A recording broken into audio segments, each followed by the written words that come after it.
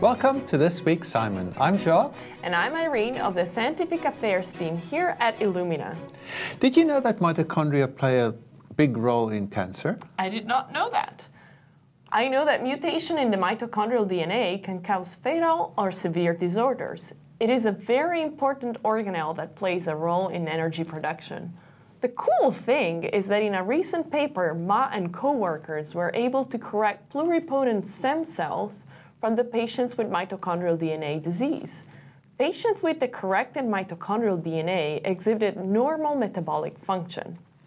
Cancer is different. For example, triple-negative breast cancer has a 5-fold higher frequency of mitochondrial DNA transfer to the genome compared to EA-positive breast cancers.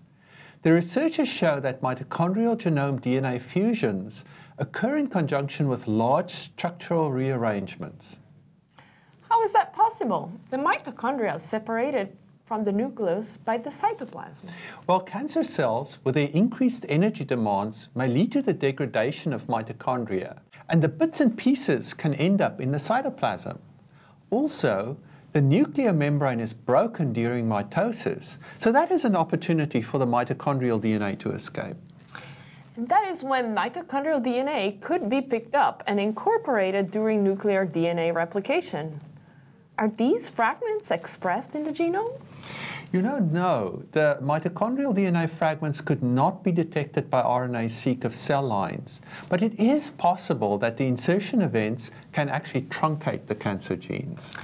I guess it will take some more work to figure out how important this is in cancer progression. But this is another example of those unexpected events we could only discover through sequencing. I'm sure there's a lot more that we don't know about. We'd love to hear your thoughts about our show and topics you'd like us to discuss in the future. Subscribe to our channel and be sure to follow us on social media #SciMon. Until next time, bye. Bye.